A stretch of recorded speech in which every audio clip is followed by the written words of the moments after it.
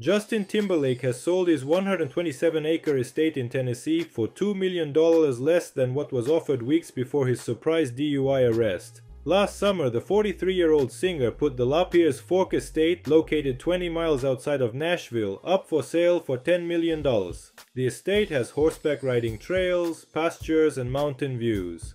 Shortly after putting the estate up for sale, Timberlake announced his first tour in 5 years, which will begin in April. Initially, the Forget Tomorrow World Tour had strong sales, with 21 shows sold out within the first week. However, over time, ticket sales have slowed significantly. As of Thursday, none of the tour's upcoming dates were sold out, with thousands of tickets still available for US shows. According to court documents, Timberlake sold the Tennessee estate for $8 million in May. Despite the $2 million price drop, Timberlake still made a profit, as he purchased the estate for $4 million in 2015. In 2021, he sold the Hollywood Hills home he shared with wife Jessica Biel for $35 million, and the following year he sold their Tribeca penthouse for $21 million.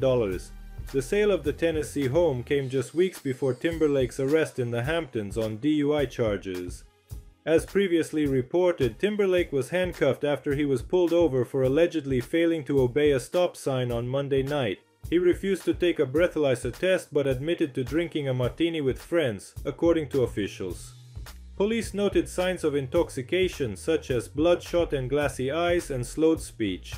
Timberlake is due to appear in court on 26 July to answer to the DUI charge.